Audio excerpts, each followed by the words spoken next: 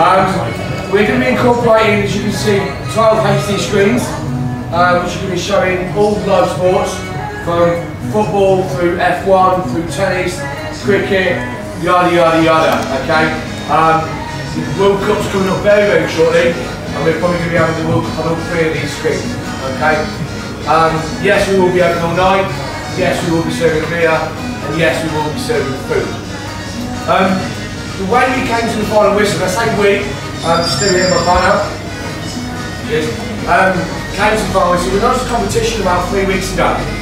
And the reason we launched the competition was because trying to name a bar is pretty difficult, and you end up looking around you and calling it the tap bar or the straw bar or the hat bar or across the road. And what we decided to do was throw it out there and let's someone else name the bar forward. So we put a competition out there and we actually had, I think it was 430 name suggestions. Some were really good, some were really bad. Then what we decided to do is we decided to take what myself and Stu thought were the best 5 names.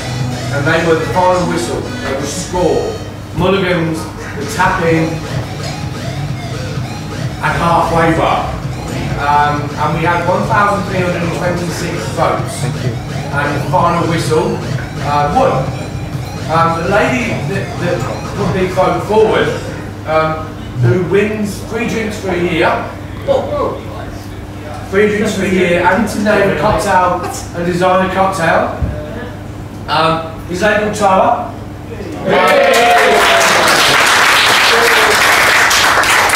I said I wouldn't embarrass her, but I'm going to get her to stand up. So, listen, tonight is a soft launch. Tonight we're going to make all our mistakes. And the next couple of days, we'll get all the errors out of the way. We'll get martini in the bar.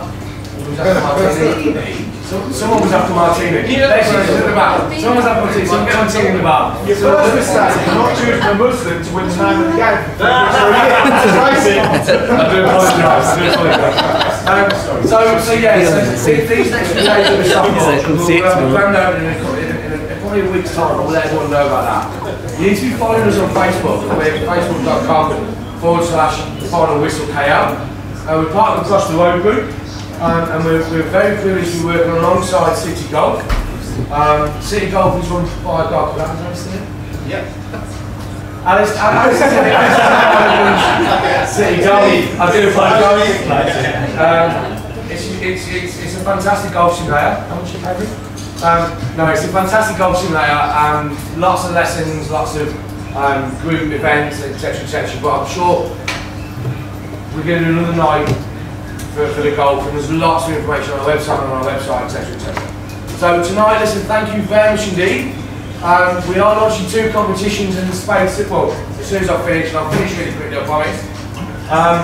There's a closest to the pin here, and a closest to the pin there. Doesn't matter if you can't play golf. But if you get closer to the pin on this hole, there is a button of their limit. If you get closer to the pin on... 12-year-old. And if you get closer to the pin on this one, City Golf, thank you very much. I've donated a brand new... Woo! So, all I ask is...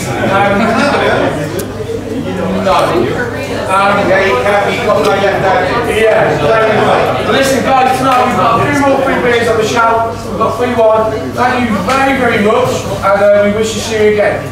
Cheers.